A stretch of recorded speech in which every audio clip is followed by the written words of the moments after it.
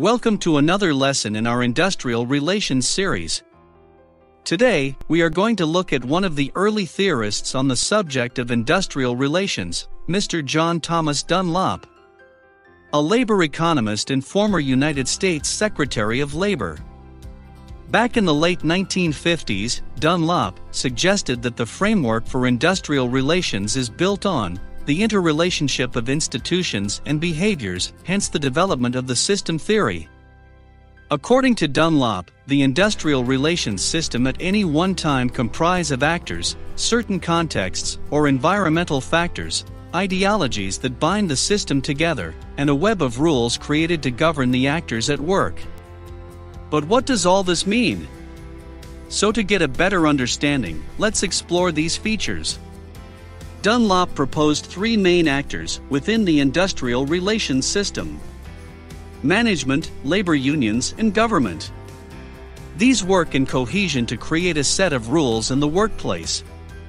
Dunlop believed that all these actors have a common set of beliefs, and this is what ties the system together. However, few persons have criticized this view, stating that views and beliefs will vary amongst the actors. That is why conflict exists in the industrial relations system. In fact, everyone is motivated differently, which can ultimately affect relationships within the workplace.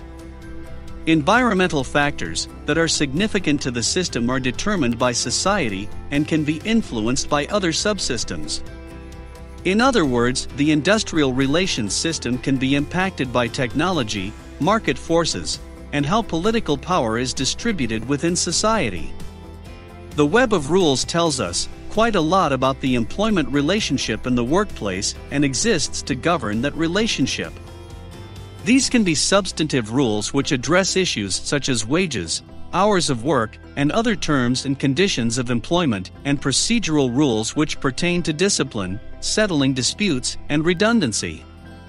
In closing, remember, Dunlop's systems theory is about the structure and development of relationships among the three key members of labor relations: labor, management, government, and about resolving labor management problems based upon agreement on a common set of beliefs and providing the rules necessary to maintain the relationship despite impacts from other forces that are beyond the parties' control on the IR system.